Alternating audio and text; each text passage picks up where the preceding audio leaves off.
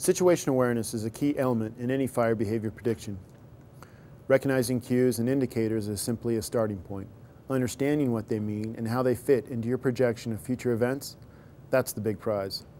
Experts have identified 3 levels of situation awareness. Level 1 is your perception of elements in the current situation. Level 2 is your comprehension of those elements. Level 3 is how you project from current events to predict future events. Our goal is to help you make more frequent and intuitive fire behavior predictions. We hope that this will chip away at the number of times you are surprised by unexpected events. To help you get this done, we sat down with fire behavior analyst Kelly Close. For fire behavior prediction, probably the key basic elements are getting a good feeling for the terrain you're working in, the fuels, not just what fuel is out there, but the condition of the fuels, dead and alive, and probably more important than anything is the weather, because that's the most dynamic of all those components. Who's responsible for doing that? Well, I think obviously the crew boss needs to be doing that because they're responsible for the crew and they have certain objectives that they need to be carrying out for the day. But really at some level, it's everybody's responsibility to do some kind of ongoing assessment of the fire environment and fire behavior throughout the day. You come to the fire line at the beginning of the day, at the beginning of the fire, with a certain set of expectations based on what you know about that area, what you may know about the predicted weather, what the trends have been that you may have heard about in the last couple of days. So you start out with a certain basic set of expectations. The real key is to be able to be perceptive and keep that ongoing sense of situational awareness and be watching for things that may be changing in the fire environment and either direction, that may be actually subduing fire activity or might be causing the fire intensity and spread to pick up. A great example I saw last year on the Los Padres was chaparral that was drought stressed to the point it was actually starting to drop its leaves. It was dying. A drought stressed chaparral that was so drought stressed it was dying. You would expect that that would carry fire really, really well. And in fact, what was happening in a lot of places, it wasn't carrying fire. They would try to get a burnout operation to back off of a ridge and it would die out. They couldn't get the stuff to carry fire. As it turned out, when they looked back on it, you had that marine influence that was wetting up the fine fuels, the grasses underneath the chaparral, that it needed to get fire to carry through the chaparral. So as dry as the chaparral was, it wasn't carrying fire, at least backing fire, in burnout operations in an incredibly extreme year. No one would have expected that, but you started looking back at why, and suddenly it made sense.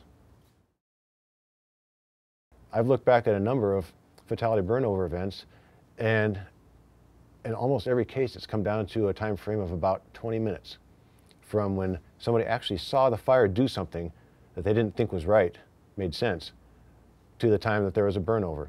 About 20 minutes, typically. Does that mean that it was almost completely unexpected because we only had 20 minutes?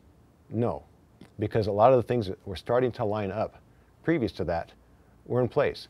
In some cases, what seems to be actually happening, especially in steep terrain, very volatile fuels, is that fire's rate of spread actually starts to increase. So we're almost seeing an acceleration of that rate of spread, or if you want to call it that, an exponential change in the rate of spread rather than a linear rate of spread. And us as humans out on the fire line tend to think very linearly.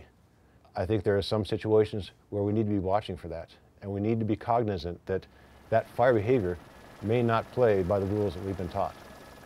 It may be accelerating rather than staying at a steady state, which is what we might have predicted, even with perfect information.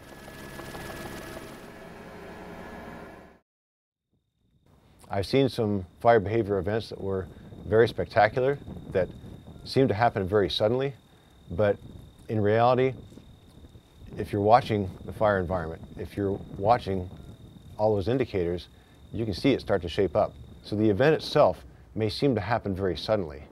A stand of trees explodes into crown fire. Well, did that really happen just suddenly with no warning?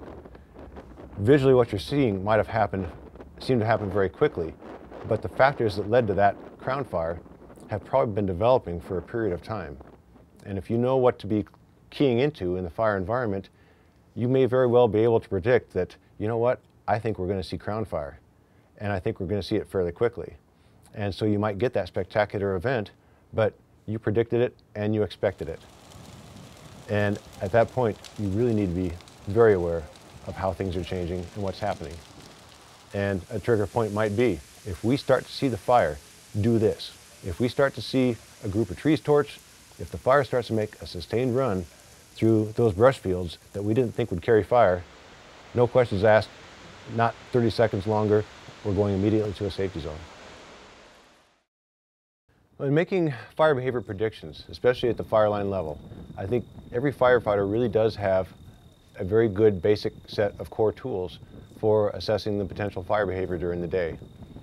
Just make your own mental assessment of what you think the fire behavior is going to be that day based on what you know, what you've been told about the weather, and the rest of the fire environment.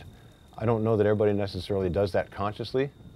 I think a lot of people do it subconsciously. At the end of the day, talk about it with other crew members.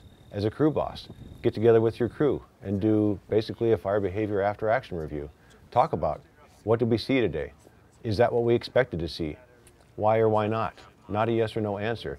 Engage the crew members and really discuss, what did we see changing out there and why did that result in the fire behavior we saw?